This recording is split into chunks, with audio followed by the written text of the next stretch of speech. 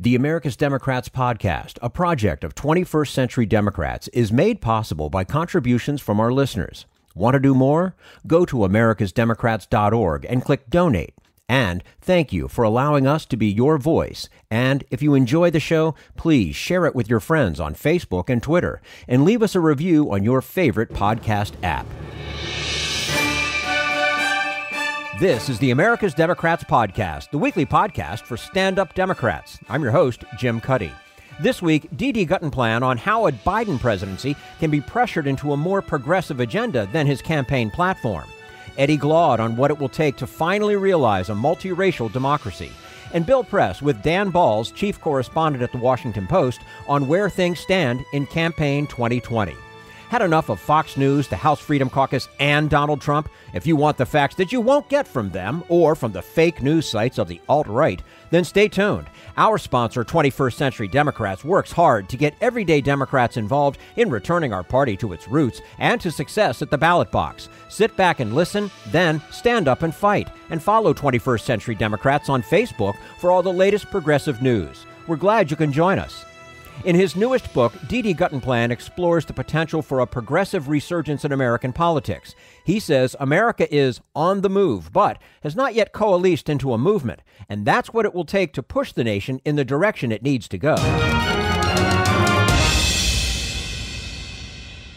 And we say hello to Guttenplan, who's editor of The Nation. He previously covered the 2016 election as the magazine's editor-at-large, and for 2 decades prior to that was part of its London bureau. His most recent book, The Next Republic, The Rise of a New Radical Majority. Guttenplan, thanks so much for joining us today on the America's Democrats podcast. Great to be here. Nice to have you with us. On October 1st, The Nation magazine ran a piece titled Fire Donald Trump, which was basically an endorsement of Joe Biden. Just last November, The Nation ran an anti-endorsement of Joe Biden. What made you change your mind? Well, we didn't change our mind. As somebody said, when circumstances change, I changed my mind. That's why we didn't call it an endorsement. I mean, we had a piece last November, which was called Against Joe Biden, and which noted our worries that he would be the weakest candidate or among the weakest candidates in the Democratic field facing Donald Trump for reasons that we enumerated. And we still think those are all true. But, you know, the Democratic electorate didn't agree with us. They did not vote for Bernie Sanders in the primaries as we had urged them to, at least not in sufficient numbers.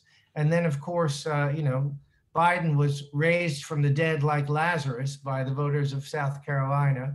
And then the coronavirus came and shut down the primary season. So we are where we are. And given where we are, and given the existential threat posed to our republic and our democracy by Donald Trump having another 4 years in the White House, basically we said that getting Trump out of office will not heal all the wounds that have been inflicted over the next 4 years. It will not be sufficient, but it is absolutely necessary, and that means voting for Joe Biden. So we make the case that if you want to fire Donald Trump, which we fervently do, the first thing you've got to do is vote for Joe Biden. And we make a further argument that in these special circumstances of a pandemic, people voting by mail, a lot of absentee ballots, a president who has indicated he has no scruples about using his powers as president to try and tip the result of an election or refuse to bow even to the result of an election. In that case, every vote matters. The popular margin matters. So, you know, I myself have taken comfort, solace in the existence of third parties in previous elections, but this is not the time to do that. And we make that case as well. Mm-hmm. Well, and, you know, for some voters, of course, it's not enough to vote against someone, even if it is Donald Trump. And they want to feel that they're voting for something. So how do you make the case for Joe Biden and not just against Trump? Well, we don't make a strong case for Joe Biden ourselves. We let others make it. For example, we let Angela Davis make the case that this election is about choosing a candidate who can be most effectively pressured into allowing more space for the anti-racist movement. We let Noam Chomsky make the case that it doesn't matter whether you like Biden or I like Biden or he likes Biden, but that another 4 years of Trump might lead us to the stage where human society itself is imperiled. We let Jesse Jackson make the case that you've got to vote for Joe Biden. It is true, and it's worth noting, there are two positive things we say in this editorial. One is that by reaching out and picking Kamala Harris as his running mate, Biden both showed a willingness to reach out to one of his most effective critics, and he showed due respect for the voters of color, African-American women in particular, whom have long been the keystone of the Democratic coalition, but whose votes have for too long been taken for granted. And also, after winning the nomination, Biden himself acknowledged implicitly that the kind of Obama restoration that he campaigned on was not going to be sufficient. And he did that by convening a unity task force that included not just Bernie Sanders, but Congressional Black Caucus Chair Karen Bass, Pramila Jayapal, AOC, Sunrise Movement co-founder Varshini Prakash, and Sarah Nelson from the Flight Attendants Union. And that working together, this unity task force has come up with a platform that's among the most progressive anybody's ever seen. So, what he's running on, we think, is, while not sufficient, certainly an excellent beginning. Mm-hmm. Now, Didi, there's an interesting phrase in the Nation endorsement, which is this, quote, "The nation has always preferred to put our faith in movements rather than saviors. If the current moment allows for hope, and we believe it does, it comes from those movements and from a government willing to listen rather than lash out." Close quote. What leads you to believe a Biden White House would be open to influence from the movements you believe in? Well, because he's shown that by reaching out to them. I mean, that was the point I just made, that by convening this task force and bringing in some of the more radical thinkers in our society, but who work within the Democratic Party, and listening to what they had to say, and indeed modifying, the platform to reflect some of their views, he can be pressured, and we think he can be pressured further. There's that famous story. I've always thought it was too good to check. So that Franklin Roosevelt called in, liberal leaders into the White House and said, "We all agree on what needs to be done. Now make me do it. Go out there and make me do it." And one can imagine Biden convening a similar gathering, but we have to make him do it. We, the organized progressive forces in this country, Black Lives Matter, the people who've been pushing to widen the franchise, the groups who've been pushing for reform of the courts, anti-monopoly movements who feel that, that Facebook and Google and Amazon need to be broken up. Those are all things that are not naturally on Biden's agenda. And at the top of the agenda, I think, something that Biden is going to have to deal with should we be lucky enough for him to win, which is healthcare. He keeps pretending that you can square the circle and get to cover everyone in the middle of a pandemic without providing universal health care. He doesn't have to call it Medicare for all, and of course, expanding Obamacare aggressively would be a good start. We at the Nation have never believed that the good is the enemy of the perfect, or that the perfect should be the enemy of the good. We believe in reform, but keeping moving. But it is true that he's going to have to move pretty far and pretty fast on healthcare. And, the only way he's going to do that is if the American people push him to do it by coming together as a movement. As I said in my book, it's been obvious since 2016 and even before that America is on the move, but we have not yet coalesced into a movement. And we need to do that, particularly to push a Biden administration in the direction where it needs to go. You mentioned the book, and want to turn to that right now. Your most recent book, The Next Republic, The Rise of a New Radical Majority. The title suggests we're moving into a new era in the United States. How will that next republic differ from what we've seen before? Well, it's a good question. I wrote the book in 2016 when I thought we were potentially moving into a new era, but I didn't finish it until after the election because I felt like I couldn't. I couldn't finish it until I knew whether we were going to zig or we were going to zag, and whether, Trump was the action or the reaction. And what I mean by that, and this, for your listeners who were with you last week, it was clear that there was a majority in America, even in 2016, who wanted change. And they wanted real change, not cosmetic change. And in a sense, as I wrote in The Nation in 2016, the door to the left was closed in 2016 by Hillary Clinton's nomination. And so people took the door to the right. We've always had, since the 1890s, two strands of populism in this country. We've had what you might call national populism or right-wing populism, which is the sort of rabble-rousing appeal to the masses that Trump is very good at. But we've also had what I consider genuine populism, the populism that traces itself back to the Omaha Platform into 1892. And in my book, I go even further. I go back to the Whiskey Rebellion right after the American Revolution, in which there was a fight over who was going to pay for the new government, whether it was going to be the rich and the increasingly wealthy merchants and manufacturers, or whether it was going to be ordinary farmers. And Alexander Hamilton put his thumb on the scale in favor of the rich in that fight. But this has been an ongoing fight in American history, as I show in my book. And my view was that we are about to enter another round. Now, can I confidently predict that the forces of progress will win? Of course not. And the 2016 election showed just how badly things can go wrong. But I do feel that the conditions are right for a concerted movement to make America redeem its promises to us, to make it become truly of, by, and for the people. And what would that involve? In the current climate, that would involve an enormous investment in the country's rotting infrastructure, which hasn't really been developed since the last time we had a big populist push forward, which was in the New Deal under Franklin Delano Roosevelt. It would mean finally redeeming the promise of the Declaration of Independence that all people are created equal, which would mean, doing something about systemic racism, which was in the end the Achilles heel of what I call the Roosevelt Republic. It was FDR's reliance on some Southern Democrats that kept him from being able, for example, to bring in national health care. It kept African Americans excluded from things like Social Security and the federal, mortgage supports through redlining. So, those broken promises have to be redeemed.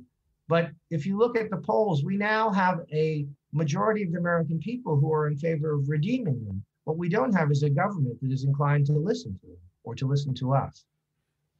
We're speaking to Dede Guttenplan, editor of The Nation, and his most recent book, The Next Republic, The Rise of a New Radical Majority. Dede, the book profiles 9 rising stars of progressive activism.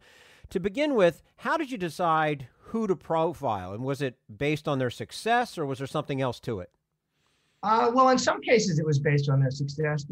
The first chapter of the book is a profile of a woman, Jane McAlevey, who, when I took over at The Nation, I hired her as our strikes correspondent because we felt there were going to be a lot of strikes coming up. She's a union organizer, and Jane's great achievement is that she wins strikes under conditions of extreme adversity. She's been working with and advising teachers' unions from Chicago to LA. She's also been working with hospital workers' unions, healthcare unions on the East. She's currently running a sort of Zoom strike school on the web. But the thing about Jane is that she's able to win even on extremely hostile environments. And I felt like, with Trump being elected, we were about to enter an extremely hostile environment. So, in that case, I picked her because of that. Carlos Ramirez Rosa, who's an alderman in Chicago, the first openly gay Latino alderman in the city of Chicago. Again, he's someone who's been able to put together a very interesting coalition and has a kind of vision of urbanism, of sort of democratic urbanism that I thought was really interesting. Likewise, Chokwe Antar Lumumba, who's the mayor of Jackson, Mississippi. But, there are also people in the book. There's a chapter on somebody called Walid Shahid and Corbin Trent, who were 2 young activists I met in 2016 on the campaign trail. Corbin works for AOC now, and Walid is the communications director of the Justice Democrats. And of course, your listeners will be familiar with the Justice Democrats and the change they're trying to make in the Democratic Party. But when I spoke to them, they were basically trying to figure out if there was a way to do something like a Tea Party of the left. In other words, an organized pressure group inside the Democratic Party that would push the Democrats to the left and would be prepared to play for very high stakes. Now, in 2016, that effort looked like a failure. And in a sense, that chapter was a kind of, what can we learn from this failure? But then just as the book was going to press, AOC got elected. And it suddenly looked less like a failure and more like just some people who were ahead of their time. So, I suppose people were chosen partly because of the work they were doing, partly because of the constituencies they represent, and partly because of my very deeply rooted view that the only way the left makes progress is through what they used to call in the 1930s a kind of popular front. So the broadest possible coalition in which instead of, feuding with each other over loyalty tests or, litmus tests, we figure out what we have in common and we work together for the things we have in common, while acknowledging that we may not always agree on everything, that we may not agree that, for example, Antar Lumumba in Jackson is very much a Black nationalist, but he's not governing as a Black nationalist. He's governing as somebody who's trying to run a city in the face of the, huge institutional and structural racism that one encounters in the state of Mississippi. So people come to it from where they come to, but the book is basically trying to model all of the elements of what I think are required to make this successful majority coalition. Because again, that's why it's called a new radical majority, because we are the majority if we work together. And, this is ultimately a hopeful book. And it may be easy to understand why we should feel hopeful if Joe Biden wins. But what are we to feel hopeful, or how are we to feel hopeful if Trump wins again in November? That's a really good question. And let me tell you, it hurt me to ask you that question. Well, and I'm going to be honest with you and say I don't have an easy answer. Yeah. I mean, there is no easy answer. There's the despairing answer, which sometimes I feel, and I'm sure you feel sometimes, which is fight or flight. I guess if Trump succeeds in winning this election, I guess I will find that a very heavy blow, because that means that people like me have overestimated the American people very seriously. If he succeeds in cheating and holding on to power, that's different, because then we've got to organize and pry it out of his hands. The book is hopeful in that sense, and I remain hopeful in that the elements are there to do that. Remember the Women's March right after the election was the biggest protest in American history.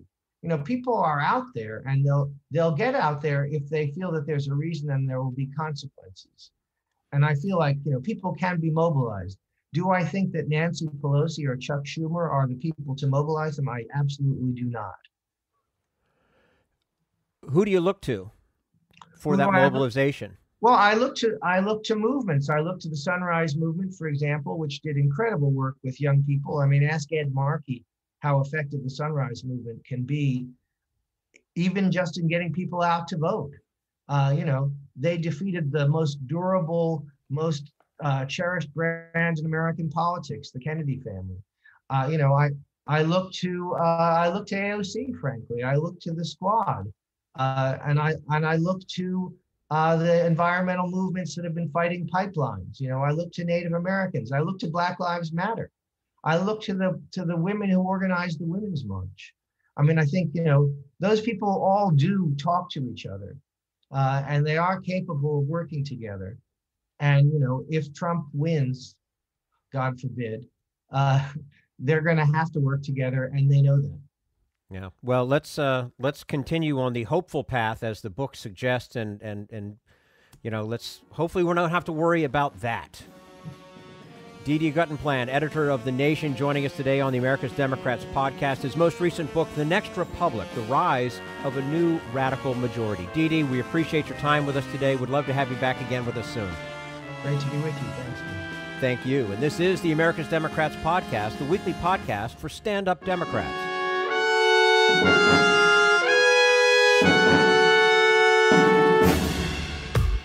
We want you to sit back and listen to this americasdemocrats.org podcast, a project of 21st Century Democrats. But we need you to stand up and fight. Do you want to get involved and help get our party back to its roots and to success at the ballot box? You can make your contribution to help us keep this show going and to elect Democrats who will stand up for democratic principles. Go to americasdemocrats.org and click on Donate at the top of the page. This Social Security measure, I believe that we must pass legislation to provide medical care. This is our tradition. When our grandparents came to America, it was the Democratic Party which said, welcome. It was the Democratic Party, the party of Roosevelt and Truman and Kennedy and others, who said that America belonged to all its people, not just a handful of the rich or a few giant corporations. That's why great leaders like FDR fought so hard for Social Security, and why JFK stood up to the insurance companies and their Republican allies to get Medicare. It's not just one thing, or one time, in one place. It's about a whole history of standing up to the Republicans and saying someone has to be on the side of regular working people in America, whether it's defending Social Security or just the way your loved ones are treated on the job. That's what the Democratic Party is all about. And that's why this message has been brought to you by the Democratic Party. Working people like you and me. Paid for by 21st Century Democrats. Not authorized by any candidate or candidates committee. This is the America's Democrats podcast, the weekly podcast for stand-up Democrats. Coming up next, Eddie Glaude on what solidarity means in this political moment. But first, we turn to Jim Hightower, America's #1 populist, for his common sense commentary. Let's say you're a millionaire. That's a lot of money, right? Now let's say you're a billionaire. That's a lot more money. But how much more? Think of all those dollars as seconds on a clock.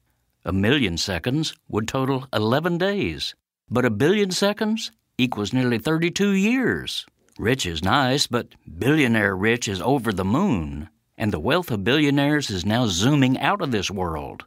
There are only 2,200 of these uber-rich dudes in the world, but the wealth stashed away by these elites hit a new record this summer, averaging more than $4 billion each. On average, they've even pocketed an extra $500 million in the midst of the COVID-19 economic crash. Bear in mind that these fortunate few did nothing to earn this haul.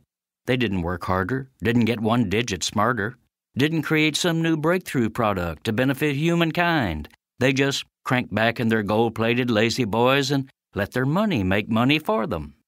Then there are multimillionaire corporate chieftains who are cashing in on their own failure, having closed stores throughout America, fired thousands of workers, stiffed suppliers and creditors, taken bailout money from taxpayers, and even led their corporations into bankruptcy.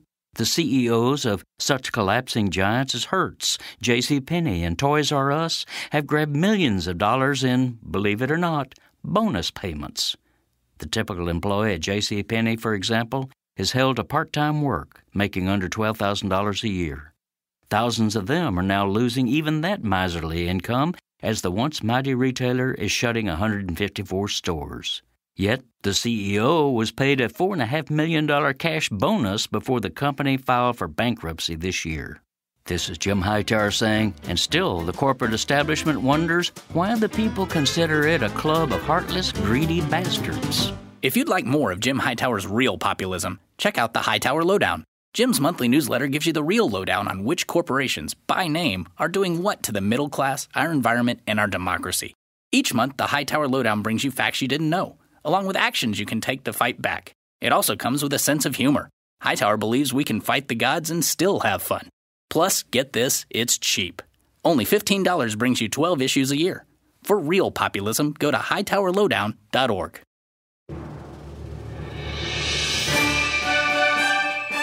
This is the America's Democrats podcast, the weekly podcast for stand-up Democrats.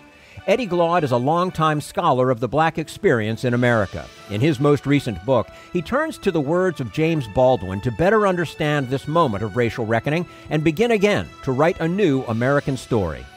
And we say hello to Eddie Glaude Jr., who is the James S. McDonald Distinguished University Professor of African American Studies at Princeton University, where he is also the chair of the Department of African American Studies. And his most recent book, Begin Again, James Baldwin's America and Its Urgent Lessons for Our Own. Eddie Glaude Jr., thank you so much for joining us today on the America's Democrats podcast. It's my pleasure. It's my pleasure, man. And our pleasure to have you with us.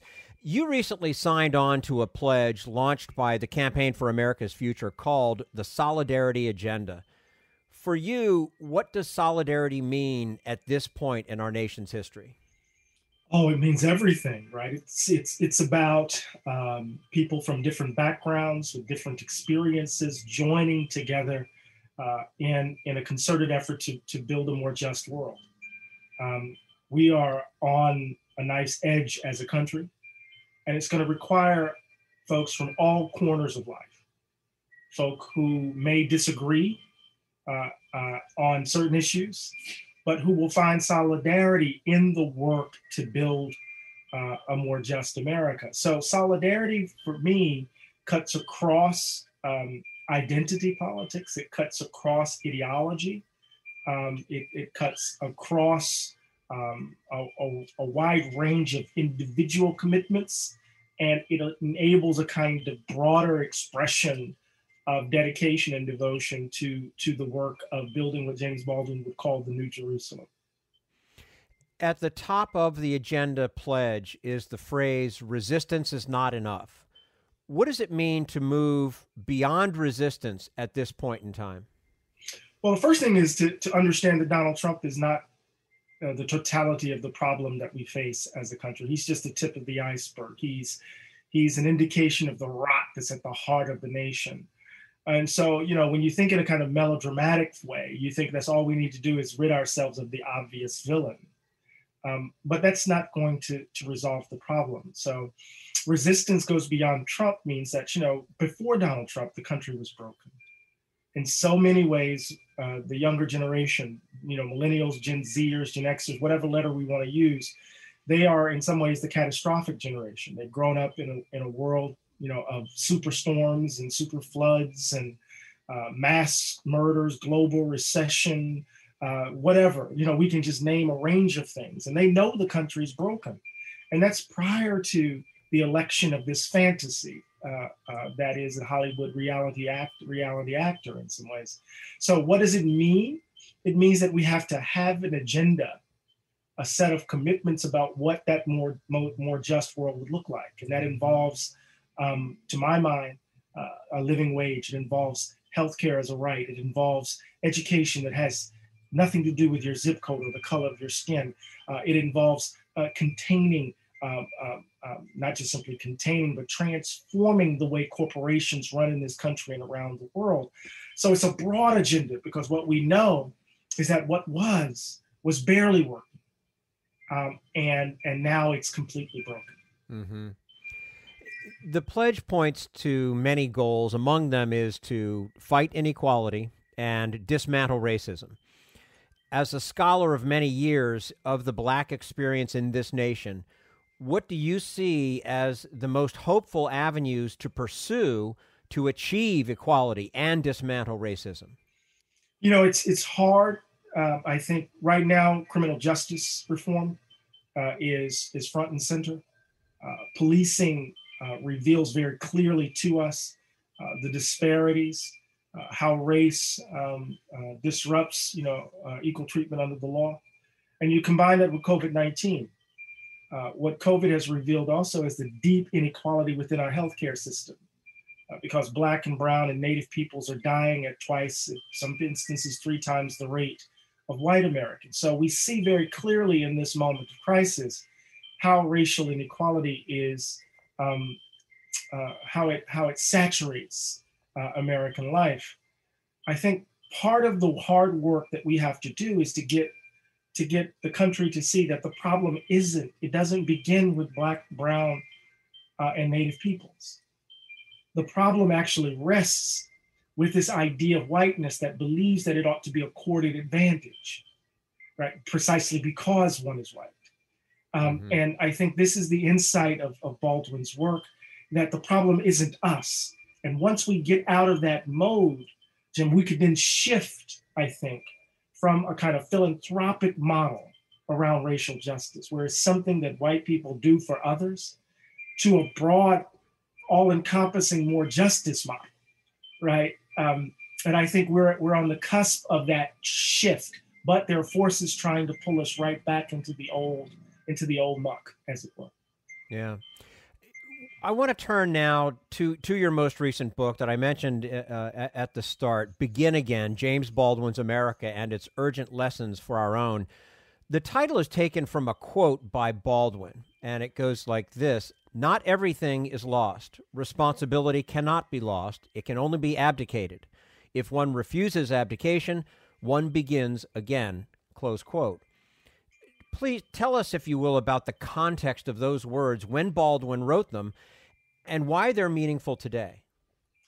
Well, just above my head was Baldwin's last novel. It was published in 1979.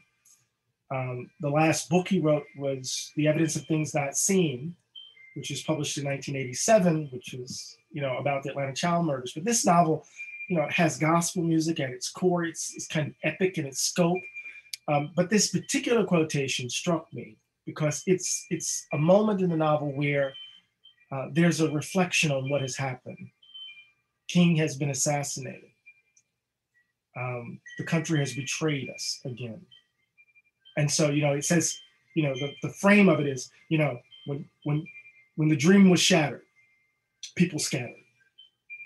Some were killed, some were thrown in jail, some lost their minds. But we know what we did. We know what we've done. And then the line, responsibility is not lost. Responsibility is abdicated.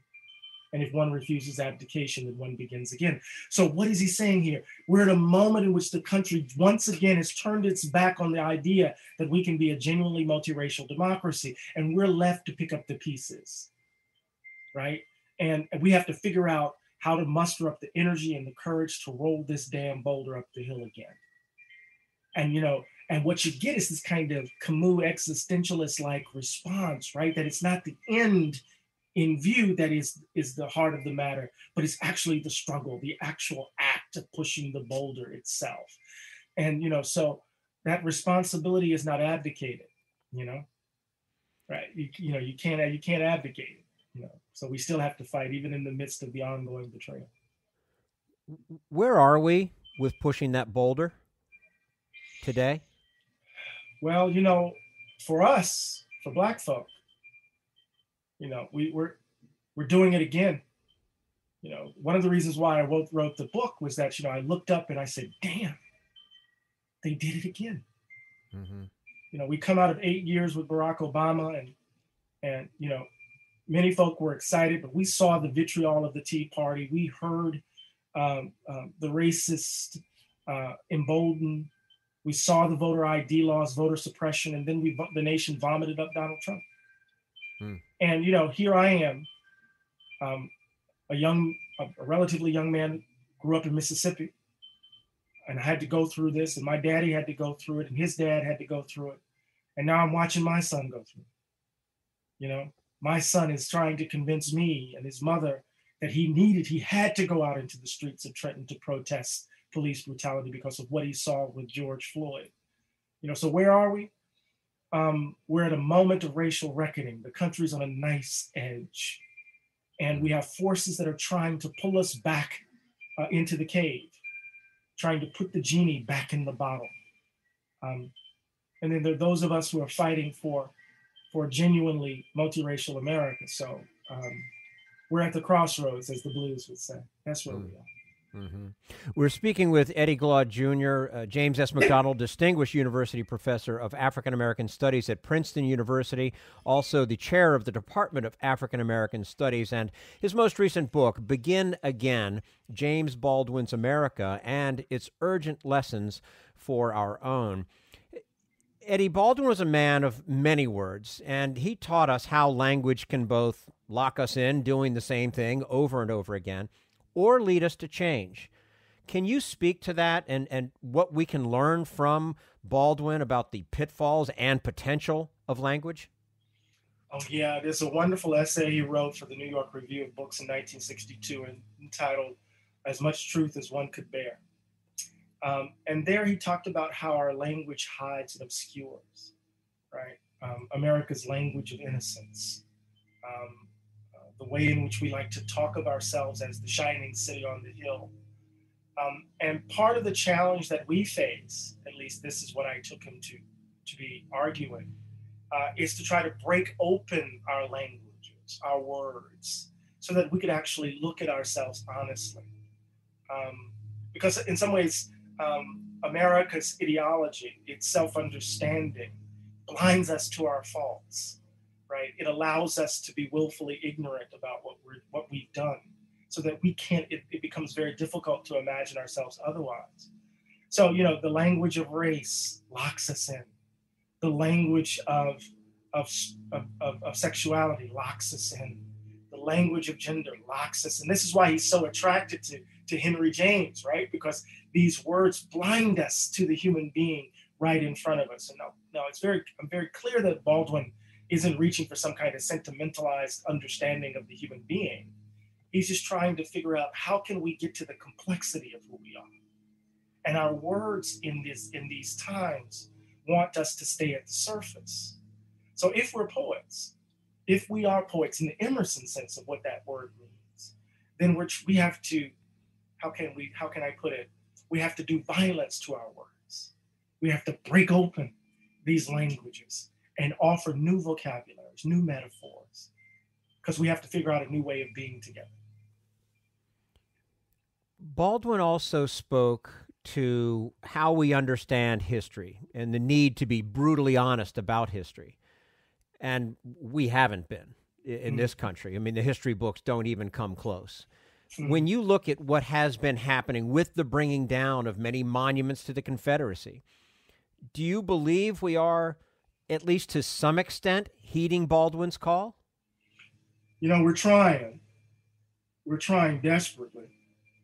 But there are forces that are out there that are trying to keep us from confronting that history, You see the 1619 Project, as flawed as it was in some ways, it was really not a story of origins. It was a story of beginnings. What if we began with Jamestown as opposed to Plymouth Rock? What would change in our self-understanding, right? And then, of course, immediately you get the counter of the 1776 Project, right? Or you get the lies around, the Confederate monuments. Right? We know those monuments are monuments to an ideology. We understand what they are. We know the truth about redemption and the lost cause. I'm from the South, right? And so I know what those statues stand. We know when they were built, and folk are asserting lies about them. So in this moment, right, we are confronting, I think, the complexity of the story that we've told ourselves. And, Baldwin, in that same essay that I mentioned earlier, that he says that the trouble is deeper than we wish to think, Jim. The trouble is in us, right? And so part of the challenge is not just simply kind of taking down the monuments or taking down Woodrow Wilson's name. It's really confronting how our stories orient us to the good, right? How they habituate us to decency, or how they blind us, right, to our ghastly failures, right? Because we will never be able to build a genuine, beloved community if we don't confront our failures. Mm-hmm. And so what we see in this moment, this is why it's so interesting, that the moment in which George Floyd is murdered, 8 minutes and 46 seconds in front of us, that moment occasions a clamoring for a different story. They attack these monuments to an ideology that in some ways set the stage for George Floyd's murder. It's part of the reckoning that we confront. So the short answer to your question is we're on the cusp of something, but we're in the middle of a reassertion of the lie at the same time. I want to preface this next question, especially because this is a podcast and we're just over airwaves. I am a person of white privilege. I've never considered myself racist, but I've learned that I have been very ignorant about a lot of things over my lifetime. And so as I ask you this next question, the need to begin again, especially for Black people in America, I can only imagine is a disheartening experience, to say the least. It means acknowledging the constant pull in our nation to return to our racist roots. So what allowed James Baldwin, especially when you think about the time period where he lived, to not give up? And is that one of the lessons that he has for us today? Yeah, I think so. It's a very powerful question. And love, it sounds syrupy. It sounds, I'm not talking about Harlequin love. I'm talking about what Baldwin said in 1970, hope is invented every day. In an interview with Ebony in 1970 in Istanbul. That's not Panglossian optimism. That's not Voltaire's Candide. When you have to invent hope every day, you're trying to figure out how to get up out of the damn bed. Because the world is arrayed against you. And oftentimes what gets you out of the bed is the same thing that got my dad, this rough man who didn't say I love you, who scared the living daylights out of him. And every day he got up, fixed himself a bologna sandwich, that was his lunch every day. And he delivered mail in the heat of Mississippi, in the dead of summers, in the dead of winters, but he would rot out his belts, he would sweat so much. Love, right? It's the same, you got to get up and fight for those children yet to be born. You got to get up and fight for the people you love. You got to get up and fight for those whose souls are being crushed by their hatred, by their commitment to this nonsense, and understand that there are days that you feel like you're being crushed by it. Baldwin tried to commit suicide in 1969 after King was murdered. He was full of rage, but love was the motivation, because that was our salvation in some ways. Well, there are those who say we are at a moment of racial reckoning once again. Do you believe we are? And if so, do you have a sense that this time might be different? We definitely are. No, not sure. There's no guarantee. The only thing that's different about this moment, actually, is us. We weren't present in the earlier reckonings, but we are now. Mm-hmm. The nation is broken. That much is clear. We have a catastrophic generation that understands that. But like folk all around the globe, you have people reaching for languages to help them make sense of the moment. Some are reaching for progressive languages. Others are reaching for old languages of fascism and authoritarianism. And I keep telling people, Dylan Ruth was not a baby boomer. The Proud Boys aren't baby boomers. The Boogaloo Boys aren't baby boomers. There's no guarantee which direction we're going to go. That's why they're the crossroads. So Baldwin had this wonderful line. He said, human beings are at once miracles and disasters. We have to protect ourselves from the disasters that we've become. He's clear about that. But if we show up, we have a chance for a miracle. So there's no guarantee, Jim, but we got to show up. Before we let you go, one more question for you about Sure. When we saw the March on Washington and Dr. King, not a lot of white people in attendance. BLM happens most recently, and there were a lot of white people in attendance, standing with their black brothers. Are you encouraged by that? Is that a sign that we're making progress? Yes, I'm definitely encouraged by it. But the one thing I don't want us to do is engage in self-congratulation, because that's what we do. Mm-hmm. We pat ourselves on the back and say, see, and then suddenly transformation is arrested. No. What we have to do, what is in front of us, requires something of us that we could have never imagined. All of us. And so I think this moment of crisis affords us an opportunity that we perhaps never had before. But I think Sam Beckett is right. Fail again, fail better. Because our history doesn't suggest we're going to do too well. But if we show up, there's a chance for a miracle. Absolutely, and amen to that. Eddie Glaude, Jr., James S. McDonald, Distinguished University Professor of African American Studies at Princeton University, where he is also the chair of the Department of African American Studies, joining us today on the America's Democrats podcast.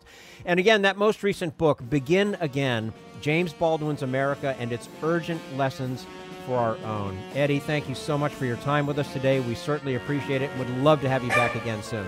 Thank you so much. I appreciate you. Take care. Thank you so much. Take care now. Appreciate it. You're welcome. And this is the America's Democrats podcast, the weekly podcast for stand-up Democrats.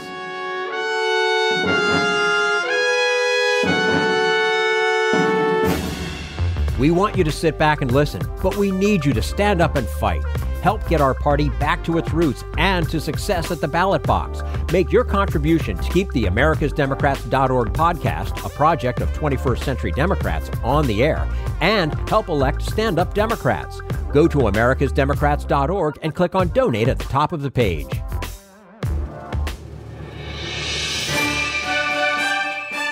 This is the America's Democrats podcast, the weekly podcast for stand-up Democrats. And now Dan Balz, chief correspondent at The Washington Post, tells Bill Press why he can't write off a Trump victory on November 3rd. You've covered a lot of presidential campaigns. Have you ever covered one anywhere near this one or like this one? No, for 100 reasons, Bill. But I mean, primarily because of the nature of the stakes in this campaign, A, and B, the degree to which COVID-19 has affected every aspect of the campaign. This is certainly the first presidential campaign I've covered from my own house, which is a great frustration, frankly, but it is what it is. For you, it's kind of the old front porch strategy, I guess. Right? Yeah, it's not an ideal way to do it. I mean, there's a lot that one can do from, a telephone, but there's things you can't do from a telephone, and that's the one piece of covering this campaign that, I mean, it's both frustrating, but I think it just kind of limits what you feel I mean, the inability to be out in some of the battleground states and to have a chance to have conversations with people. Yeah. Polling is helpful, obviously, but personal conversations with people are also helpful, and you put the two together and, you sometimes come to a different sense of things than just from one versus the other. So with roughly 2 weeks out, how do you see, since the lay of the land today, knowing that things might change, but how do you sense the lay of the land today? Well, I talk about it from two different angles. One is, from the overall national perspective. And that looks quite good for Biden, frankly. I mean, his lead in the national polls is somewhere in the neighborhood of, 8 points or 9 points, depending on kind of which polls you put into the bucket to do the averaging. We've not seen a campaign like that. We've not seen a margin like that for quite some time. I mean, the best Barack Obama did in 2008 was 7 points, and in a highly polarized environment, you're just not expecting to get landslide numbers in a national poll. But again, the national polls are national polls, and they tell you about the popular vote. You can try to extrapolate from national polls and say nobody's ever put together an electoral college majority losing the popular vote by 7, 8, 9 points. So you would say on that basis that Biden looks pretty good.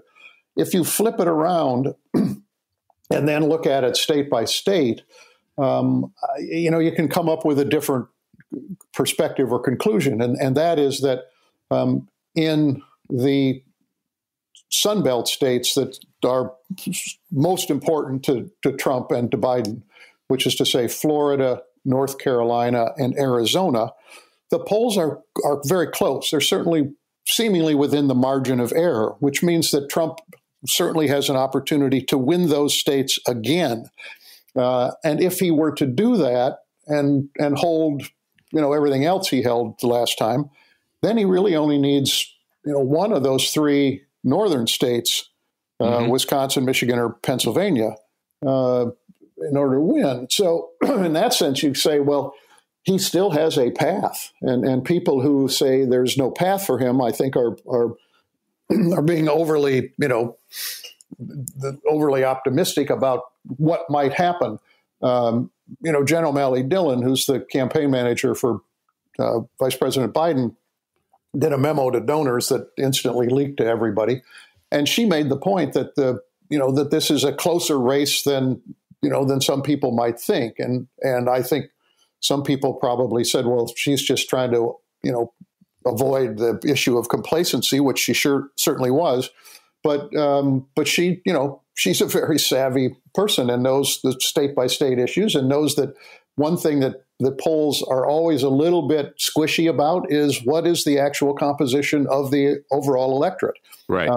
And likely voter screens can help on that, but they're somewhat imprecise. I saw on CNN this morning that they looked at at 10 states, swing states, battleground states, whatever you want to call them, that Trump won in 2016 by 10 points or less.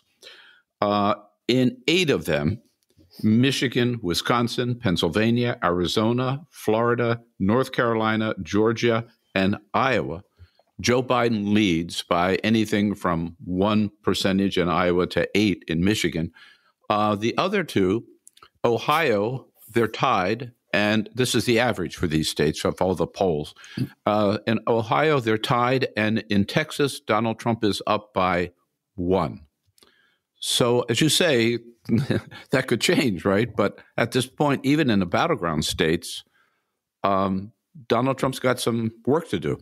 Oh, I don't think there's any question about that. I mean, he clearly is having to defend some places that, a year or 2 years ago, you would have said he would not have to defend. I mean, Ohio looked like it had moved pretty decisively into his column in 2016, and that was likely to hold. That the suburban strength that Hillary Clinton demonstrated in Ohio was more than offset by the rural strength that Trump had demonstrated, and that an 8-point margin in a state that we've always considered, as my friends in Ohio like to say, considered the decider state, a true battleground. It looked like it wasn't necessarily a true battleground. Similarly, in Iowa, which through most of the campaigns since 2000 has been a quite competitive state.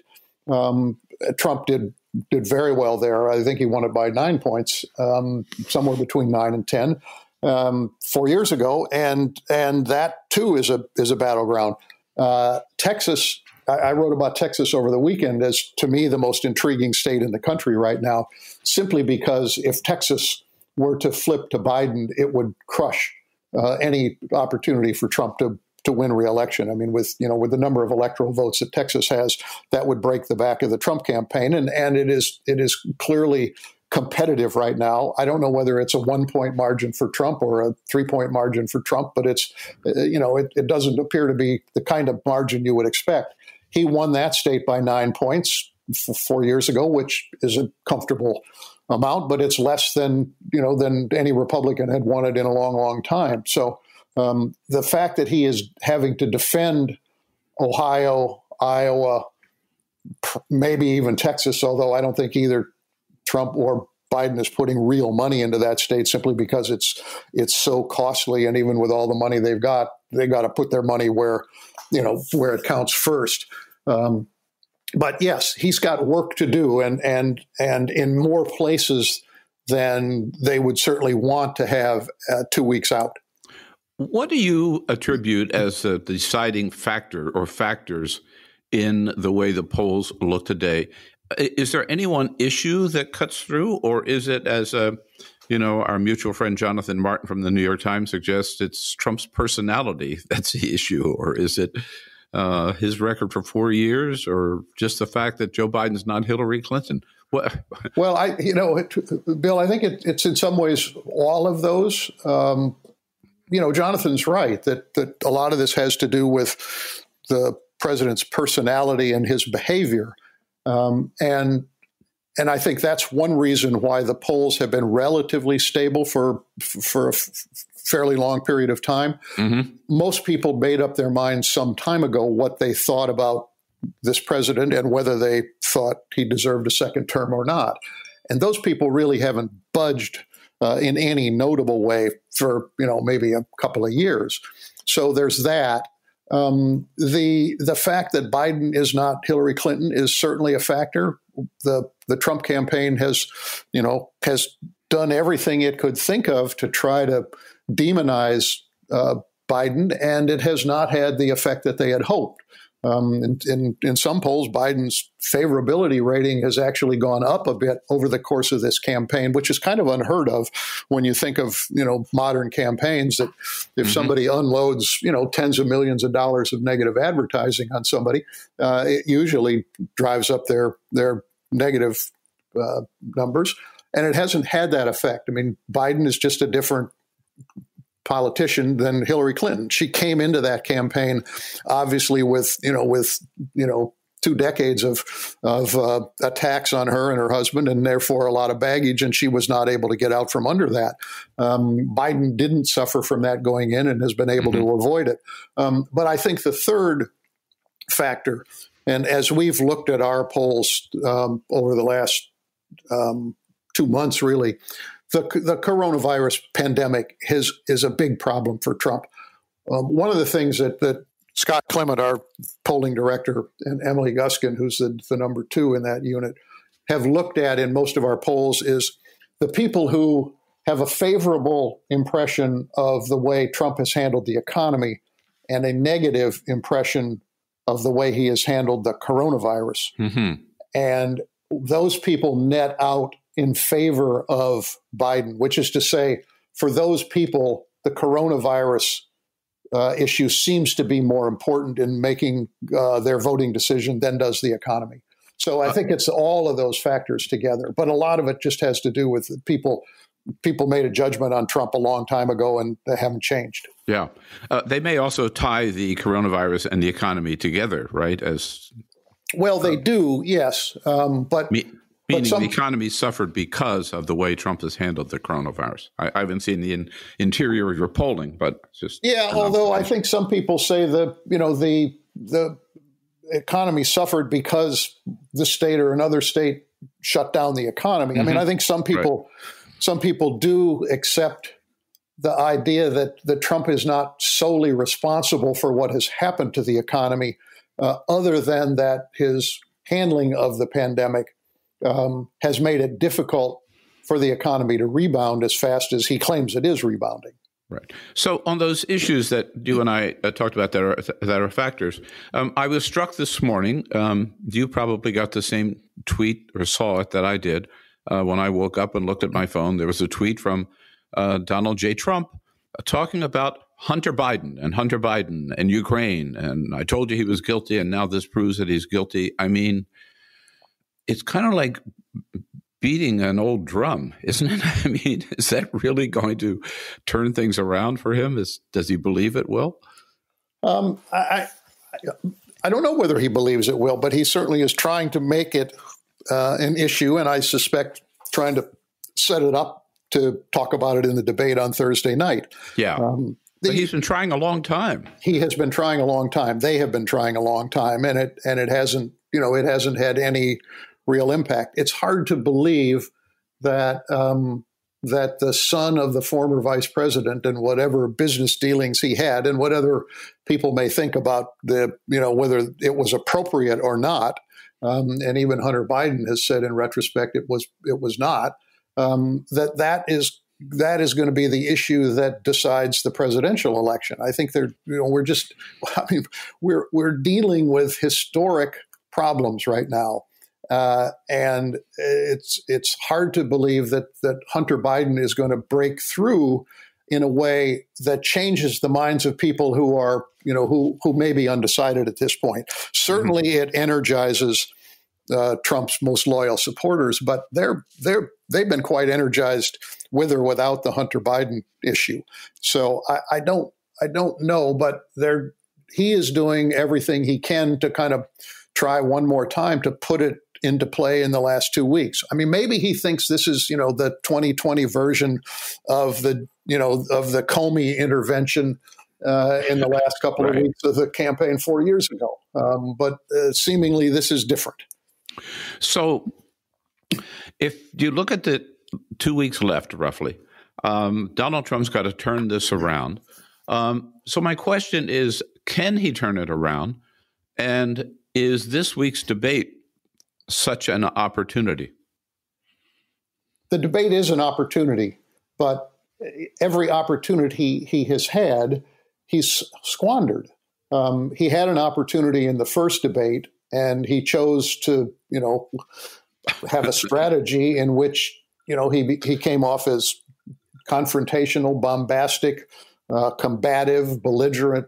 Pick the adjective. But it was something that, I've talked to some Republican strategists who said before that debate, they seemed to be seeing a little bit of traction that Trump was getting. Again, at the margins, but that he was getting it. And and then the fact that he contracted COVID-19 just seemed to kind of stop that. So he had another opportunity in the town hall meeting last week that was on NBC. And Savannah Guthrie turned out to be a very tough interrogator. Right. And he chose to, pick a series of fights with her. And again, in a way that it just doesn't help him.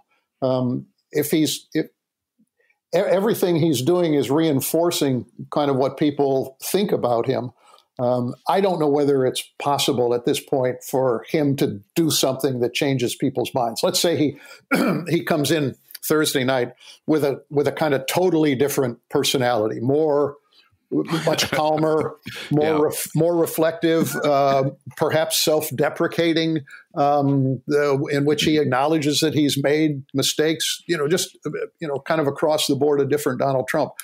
I'm not sure that's possible. After 4 years, we've seen that he doesn't change. He didn't change from when he was a candidate to when he became president, as some people thought he might. He hasn't changed as president. So will we see a different Donald Trump Thursday night? I'd be very surprised.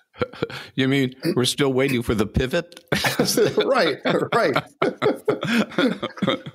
Well, there's one other way that Donald Trump, I think, believes that he can turn this around, and that is his daily campaign rallies, which Jason Miller, one of his top aides, said are soon going to be not just one a day, but 2 or 3 campaign rallies a day. To what extent are these in any way expanding Donald Trump's base or reaching out to people he doesn't already have? Well, the quote unquote secret weapon that they may or hope to have is that they are going to hope to turn out people, particularly in those battleground states, who were Trump-like supporters in 2016, but who didn't vote.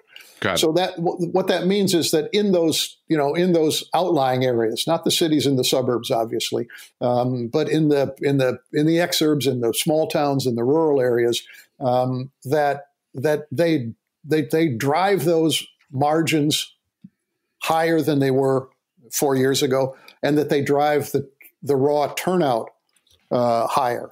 And if they can do that, then you do change the composition of the electorate. Then you have a different balance between kind of Trump world and Biden world in terms of geography and types of voters. So give the president credit. I mean, he does have seemingly a tremendous amount of stamina and energy, even after having, had the coronavirus.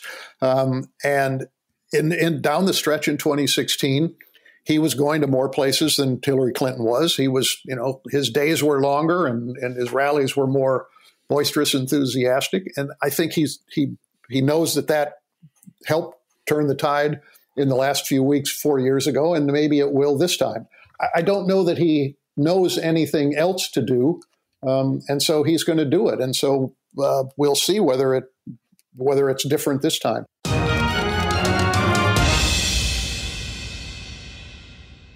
Bill Press with Dan Balz, chief correspondent at The Washington Post. If you'd like to hear the entire interview, visit BillPressPods.com. And that's all for the America's Democrats podcast. Thank you to all who made today's show possible. Dee Guttenplan, Eddie Glaude, and the entire Bill Press team. And thank you for listening. If you liked what you heard, please get involved in our efforts to keep this show going and to elect Democrats who are bringing the party back to its roots. Go to americasdemocrats.org and click on Donate at the top of the page. And be sure to find 21st Century Democrats on Facebook and Twitter, and leave us a review on your favorite podcast app. For the America's Democrats podcast, I'm your host, Jim Cuddy.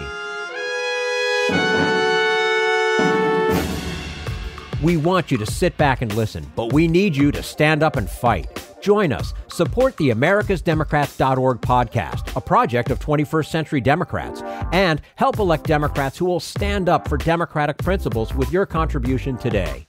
Go to americasdemocrats.org and click on Donate at the top of the page.